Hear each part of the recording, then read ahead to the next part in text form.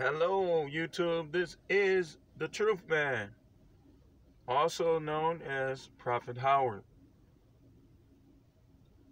On BitChute, I'm Truth Man 247. Don't go there if you don't want to hear some very harsh things. I don't put everything that I think and believe on YouTube, but Truth Man 247 on BitChute. Truth Man on YouTube. But in ministry, and I've been a minister for 21 years. I got my call as a prophet long ago. He showed me that in these last days He's going to use me as His prophet. Now, disclaimer, the way I say things all the time is not necessarily how the Most High Himself would say them, but the message, the essence of what I'm saying is usually the Most High. And I got a lot to cover, so I want to get into this subject on this one. And this is entitled, Why Your Spiritual Life is Personal Between You and God. Number one reason, we're going to move real fast. These people, you don't know who's saved and who ain't. Everybody has a theory. Everybody has this. Everybody, well, you a sinner if you do this. Oh, you shouldn't be doing this. All that. There's what all of us think. There's what the Most High meant. And that's what the Most High said. Period. Point blank. So, if what I say is not the truth according to, it don't matter how I say it, is it true or is it not true? The things I say on behalf of the Most High. And when I tell you your spiritual life between you and God is because, number one, you don't know who's saved and who ain't. Number two, if you don't understand truth and know how to research truth and know how to put the Bible, the Book of Enoch, the Dead Sea Scrolls, all these other books that you should be reading, line upon line, put the meaning of what they're saying together, the ancient religions, then you're going to just be listening to these preachers, these government religions, who not going to give you the whole entire truth. They're going to give you, it's almost like if I invite you to dinner, and I say, well, you can come to dinner if you want. Dinner is going to be over here at this time. And you get there, and I got all of this food on the table, right? All this food on the table. You going to choose what you want. And I come up to you with a little morsel and say, here you go, on a big plate. The smart person going to say, man, you can go on with that. I want all of that food over there. But people just want to fit in. They want to stick together and live together and let's do this together. Instead of being cutthroat for God. Instead of God be true and every man a liar. And He wanted me to tell you that people are like seeds. And He wanted me to tell you that the parable of the sower describes groups of people. Now let's go to it. Now we're gonna move fast. We're gonna move fast. We got I want to finish this in 8 minutes. There's a thing called tares. You all know what wheat is. You know, wheat is grown by farmers. And a lot of the scriptures that you see in the Bible, He talked about farming basically, because a lot of things in life are about growth. There's life and there's death. Just like in spiritual, there's eternal life and eternal death. There's forever living, happiness, joy, peace. There's forever dying, regret, sorrow. You choose. That's why I gave you the analogy of the buffet, and a little guy comes up to you. The little guy symbolizes the preacher with a little piece of food, like here you go. You gonna tell him if you smart, nah, I need all that over there. I'm hungry. But that's just it. Most people ain't hungry. So going to the scripture, we're moving pretty fast. It says in Matthew 13, a New American Standard Bible says, on that day, The Messiah had gone out of the house and was sitting by the sea. Large crowds gathered to him, and he got on the boat and sat down, and the whole crowd was standing on the beach. And he told them many parables.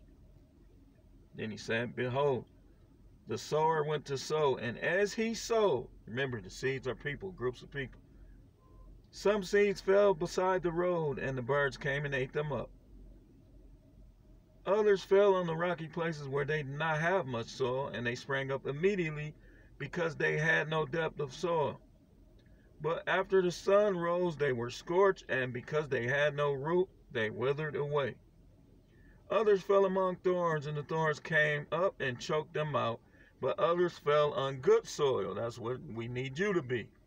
That's what we need you to be. We need you to be good soil.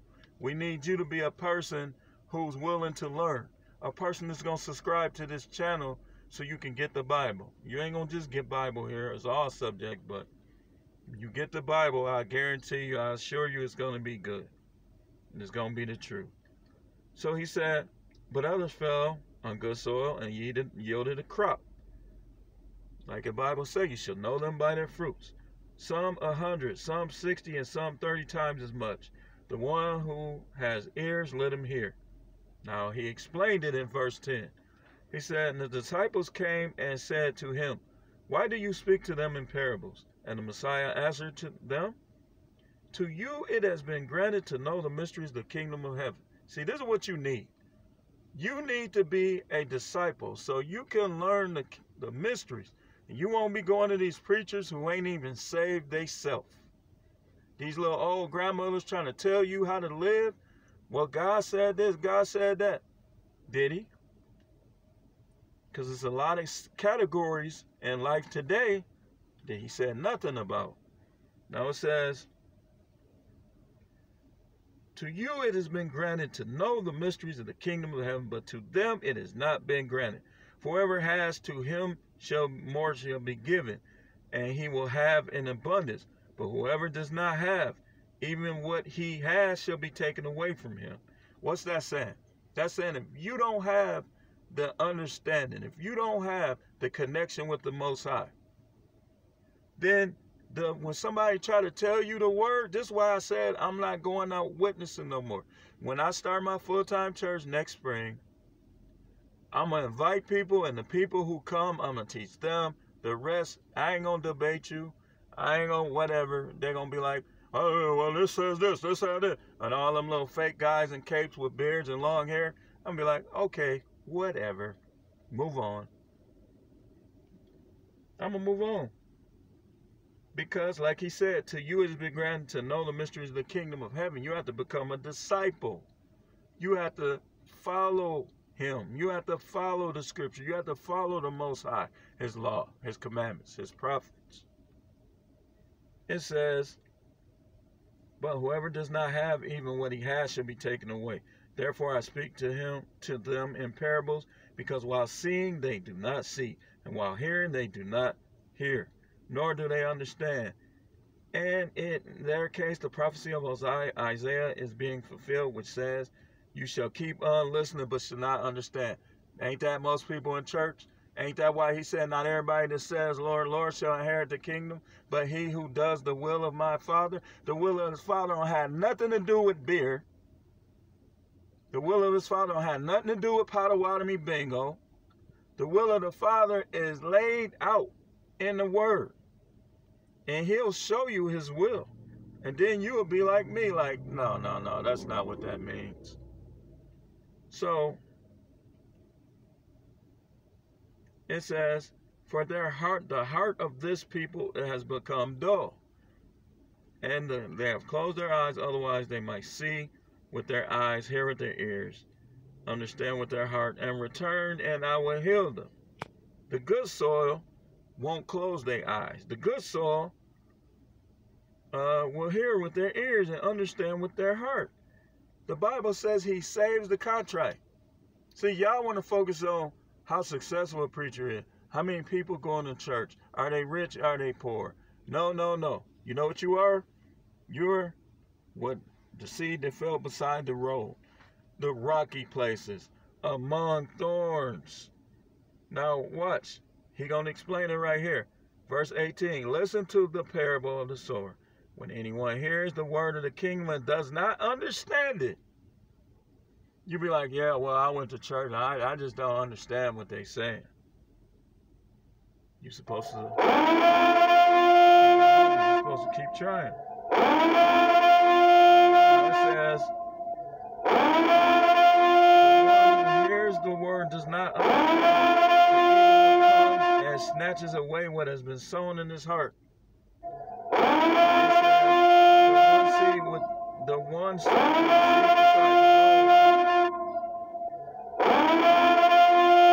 let me start over. I'm being interrupted.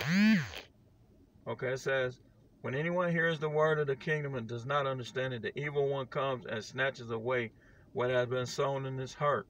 This is the one sown with seed beside the road. The one sown with seed on the rocky places, this is the one who hears the word and immediately receives it with joy. This is the people who say the sinner's prayer, but then you see them in a club 3 months later.